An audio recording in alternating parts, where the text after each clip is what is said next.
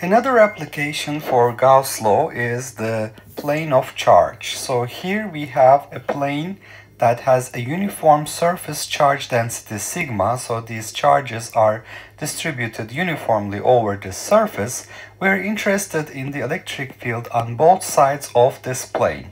In order to find the electric field, we form a Gaussian surface, which is a cylindrical surface on this plane, now which goes through this plane. Now you can see that the electric field due to these surface charges will be pointing parallel to the area vector on the top and bottom surfaces of the cylinder, but the area vector that is perpendicular to the side surface is going to be basically perpendicular to the electric field, so we will have no contribution from the side surface of the cylinder.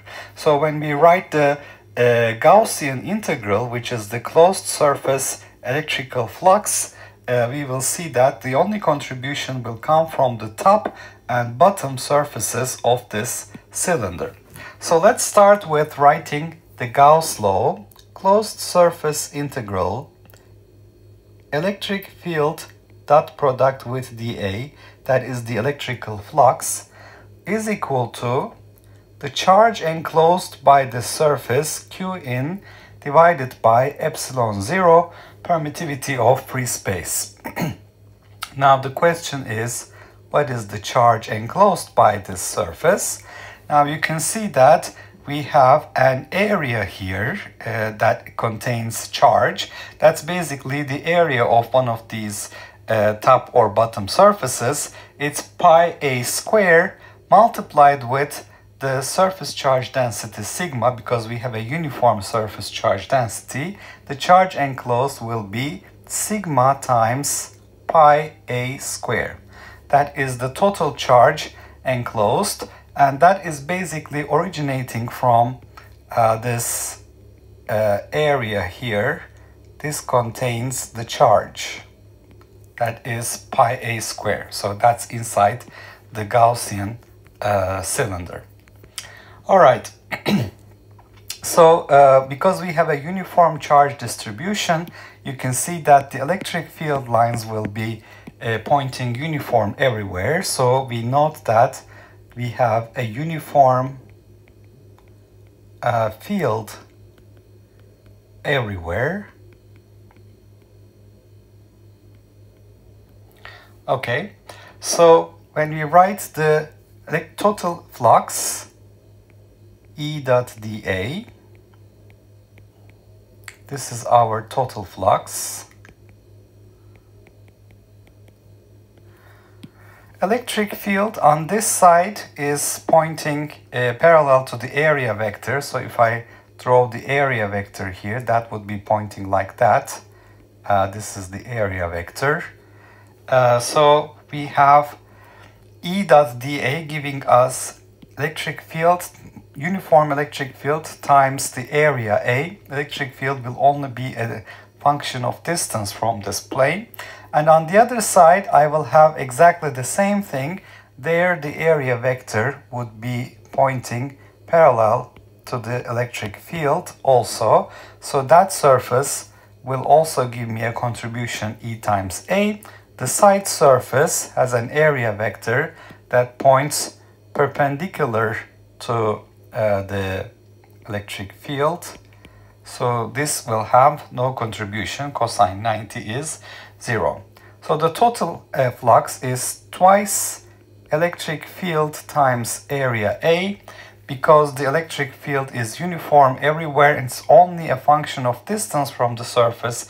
It comes out of the integral as a constant, and we integrate over the area, we get the total area.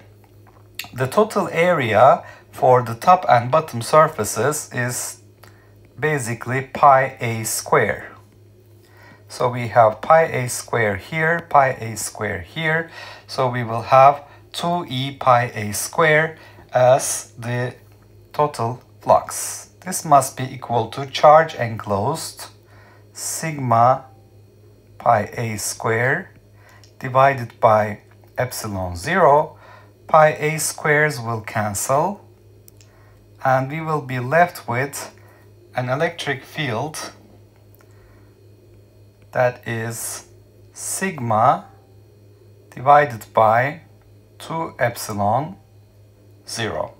So you can see that the electric field points away from the plane on the two sides, and it's going to have a magnitude sigma over 2 epsilon 0. Okay, so that is pointing to the right or left on the two sides. On the two sides of the plane. So we have a uniform electric field. In fact, we have found that it's not even a function of distance from the plane when we have a uniform surface charge. It's sigma charge density divided by 2 epsilon 0. Now here is another application. What happens if I have two planes with a uniform surface charge distribution, charge density sigma on both of them, but one has a positive charge distribution, the other one has a negative charge distribution. Now you can see that this positive charge distribution will create an electric field E plus pointing to the left on one side, E plus pointing to the right on the other side, and it will be also appearing on this side of this plane, E plus. And you can see that it's not a function of distance from the plane, so it's going to be appearing on these three regions. On the other hand, this negatively charged plane will have an E minus pointing towards it on one side, pointing to the left, on one side pointing to the right. It will also appear on the other side of the positively charged plane. So we have two infinite parallel plates of charge. One is positively charged, one is negatively charged. Now what is the electric field inside? Now you can see that we have E plus contribution and E minus contribution. So if I write the electric field in between the planes inside, it's going to be the sum of E plus and E minus, and that will be equal to sigma over epsilon 0 in I hat direction if I call this my x-axis pointing to the right. What is the electric field outside of these planes? Now we have sigma over 2 epsilon 0 in plus I hat direction.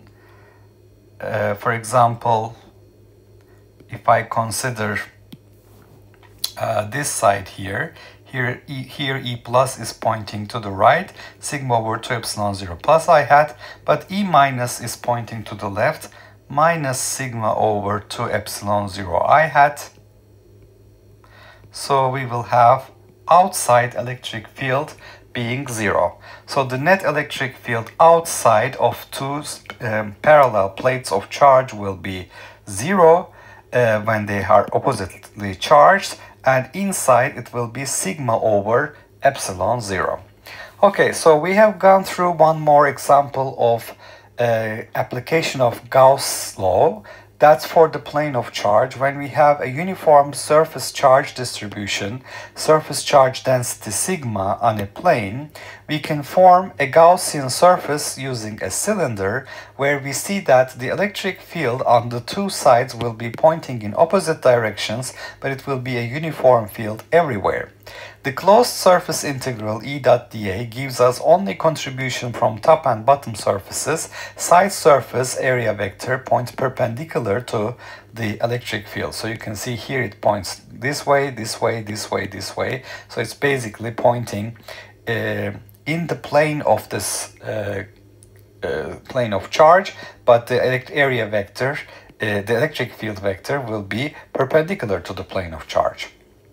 Okay, so the two contributions give us 2EA, where A is what I call the area of one side, it's pi a square. So 2EA is 2E times pi a square. That is charge enclosed, which is the area of the area enclosed by this Gaussian cylinder, pi a square multiplied with the surface charge density sigma, sigma pi a square.